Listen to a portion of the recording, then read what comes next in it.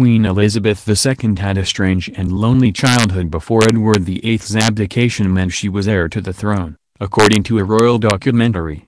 The Queen welcomed her seventh great-grandchild Prince Louis into the world this year. Her Majesty also recently revealed a heartwarming picture of her and Prince Philip with their great-grandchildren, with Princess Charlotte seated on her knee. Her own upbringing, however, was markedly different from this warm and smiling picture. 2013 Netflix documentary The Royals delves into the young Princess Elizabeth's royal childhood. Attitudes towards children were beginning to change at the time, but, within the palace, royal protocol was still strictly adhered to. She did have a strange childhood, says royal author Philip Dampier. Not strange by royal standards, but by today's standard it was very odd. The young Princess Elizabeth was homeschooled by a governess, in contrast to Princess Charlotte, who started nursery school this year. I don't think it was unhappy, but it was certainly very lonely, continues Dampier. She didn't really have any friends, because she didn't go to school. The only people she really saw to play with were her cousins. Princess Elizabeth was quite lonely,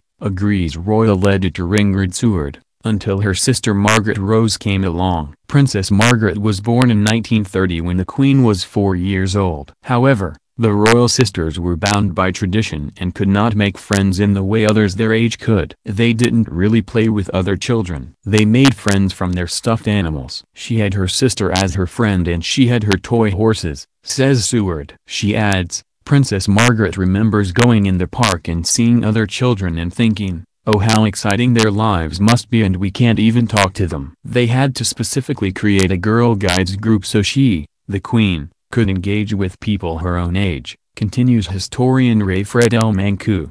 He says that the Queen shows the signs of her royal childhood to this day. In many respects it accounts for her personality, he continues, her relative aloofness and reserved nature with those not in her family. However, the Queen's demeanor with her own great children comes as a marked contrast to her father George VI, who, Dampier says, was uncomfortable with any great show of affection and would push the young princesses away if they hugged him.